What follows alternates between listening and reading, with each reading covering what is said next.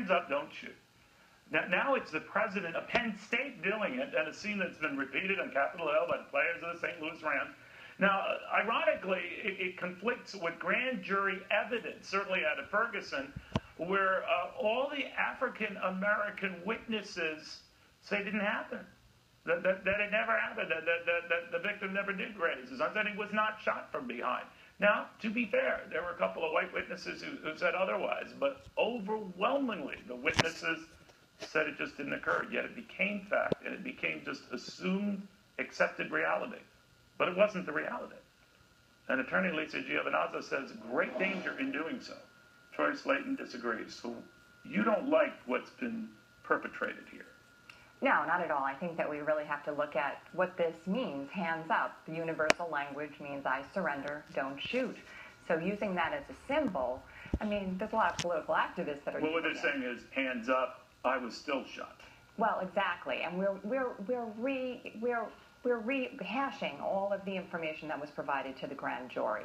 And the grand jury came out, and they came out with their decision. No true bill. There wasn't a probability that a crime was committed.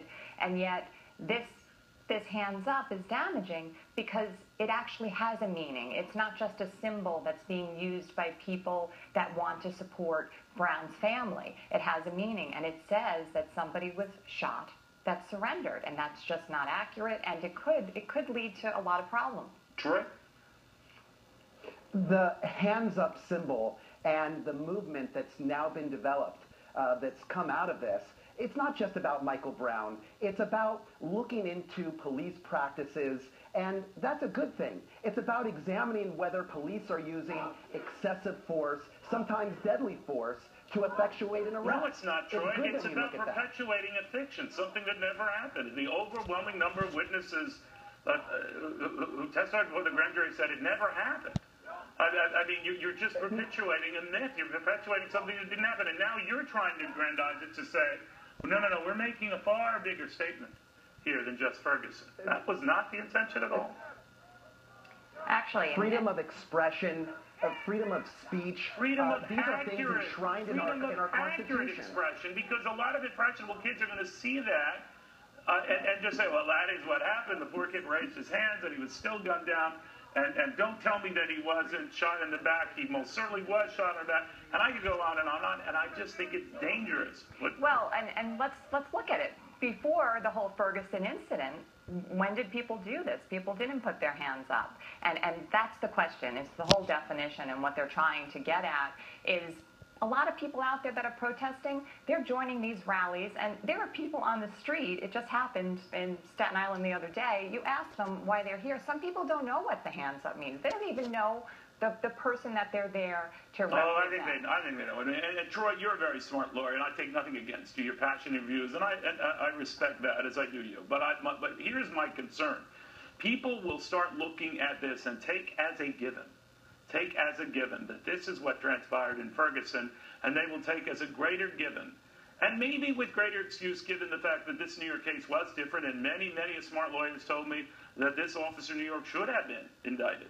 That's neither here nor there as much as the notion that it's a rigged process, it's a racial process, it's that you can put your hands up and still get shot, or still get killed, or still get choked, or still have a heart attack because an authority pounced on you. And Neil, that, I think, is a very, very dangerous thing. Neil, the original protest in Ferguson, yes, was about Michael Brown. But the protest, the movement that we've seen sprung up all over this country, it's much bigger than Michael Brown. This is about why does it extend to that white Bosnian guy who gets into a confrontation with some African-American kids and gets hammered to death? Why not apply that? He should stick up, people should stick up a hammer in the air and just protest in rage? I mean, you're making this racial, even though you say it's not racial. What happened to that Bosnian is horrible. But this is the about white teenager in New Jersey. The white teenager. I could go on and on. So why are you playing favorites with this? We need to be looking at the way that the police are using force, sometimes deadly force, to effectuate arrests and contact Well, with how members of the about the public. how It's a about good the thing white for us to look at police's that. slow response to both of the white incidents I just told you But about? that's the point. You're using That's hands wrong. up now, Absolutely. but you're saying hands up now is an anti-police symbol, and it shouldn't be. That shouldn't happen. The hands up should not be anti-police. Hands up is a universal symbol for I surrender, and it's taken on a new meaning, and you're empowering it by saying it's okay to utilize it in this way. And we're going back and we're rehashing and we're saying that the grand jury got it wrong, everybody that's doing this. And we have to respect the process. It's not going to help Just anybody. because you put your hands up, Lisa, just because you put your hands up and you have solidarity with the movement doesn't mean that You have think that the solidarity police with a did movement anything that's wrong. based on fiction. Quit saying that you have solidarity with a movement over something that didn't happen. That didn't happen.